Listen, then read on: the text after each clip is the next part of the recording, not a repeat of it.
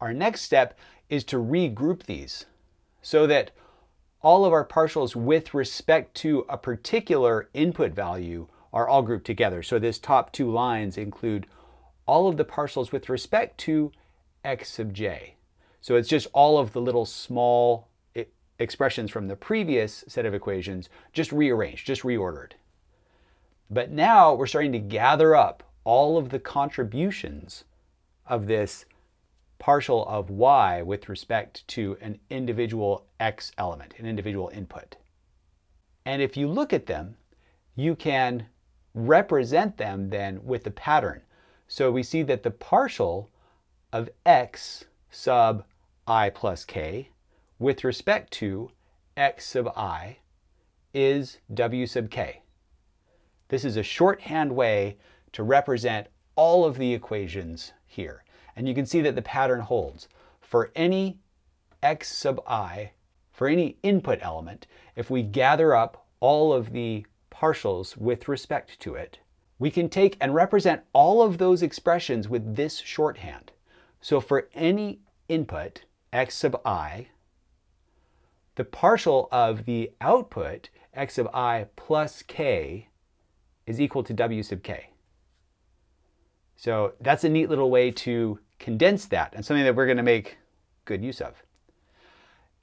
Now we can actually plug this back in to our chain rule where the input gradient is equal to the summation of the output gradient with respect to each of these partials.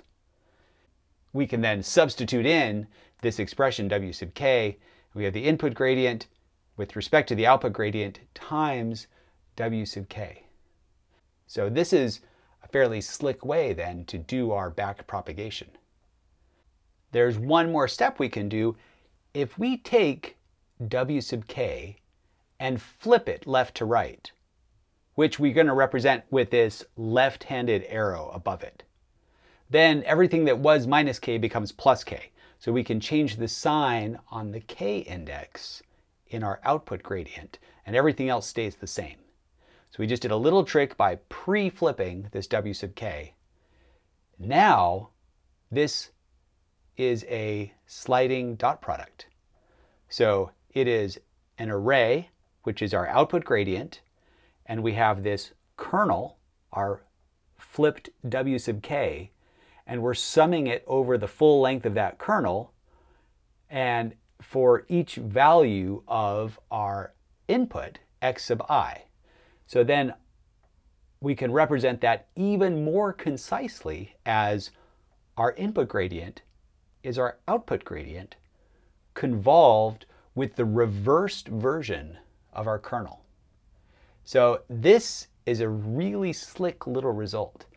It says that the derivative of a convolution is a convolution with the kernel flipped. There's a pleasing symmetry with that. Math is beautiful, exhibit 673. Very, very slick.